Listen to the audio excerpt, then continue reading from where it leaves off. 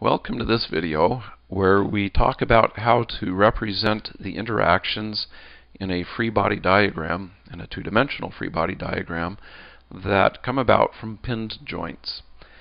A pinned joint is a joint that's free to rotate about a pin, or more generally about a bearing. And pinned joints can produce forces in both the x and y direction, but they can't produce a couple. That's because the joint is set up so that there's no friction when you rotate around the pin. So let's actually just go straight to the example of how to set up the forces then for a free body diagram that includes pinned joints. I have here a crane, and what we'd like to do is find the free body diagram of the boom for the crane, basically this long orange arm.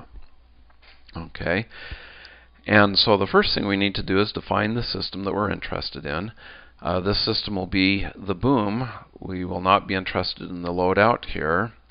We will not be interested in this hydraulic cylinder here.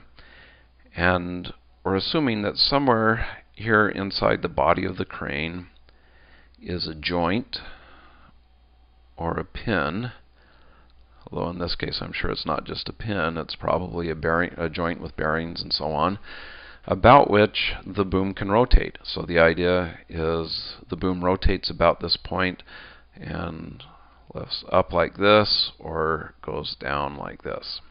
Okay, so again, we're interested in the boom, not anything else. So the next step would be to sketch the system, and I've actually done that. This is our boom. You'll notice that I've drawn the pin here where the boom is connected to the body of the crane, and the pin here where the hydraulic cylinder is attached to the boom. Okay, so now let's look at where specifically the body's been cut from its environment. And again, we've cut off the load here, so that's one place it's been cut. We've cut off the hydraulic cylinder, and we've detached the boom from the rest of the crane at this pivot. Okay, so those are the 3 points where, or those are the 3 points where we will need to show forces that interact with the boom. We'll assume that the center of gravity for the boom is about there. Okay, actually that's probably a little too high. We'll assume that the center of gravity for the boom is about there. Okay, so now that we have these things worked out, let's go to the free body diagram and actually put these forces on. Okay, so we'll begin with this pin down here, and basically we know there'll be no couple, that is, no torque applied at this point, but the force exerted by the crane on the boom in general will have a horizontal component and a vertical component. So this would be one way to represent it. And in the most general case, we don't know what the magnitude of the horizontal and vertical components are.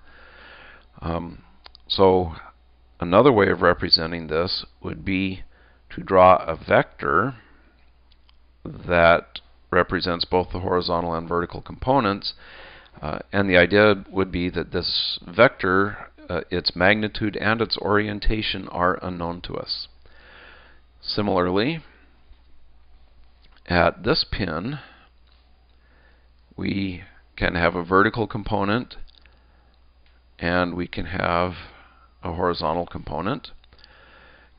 And again, we typically don't know the magnitude of either of those, so we might also represent this as a single vector whose direction and magnitude are unknown.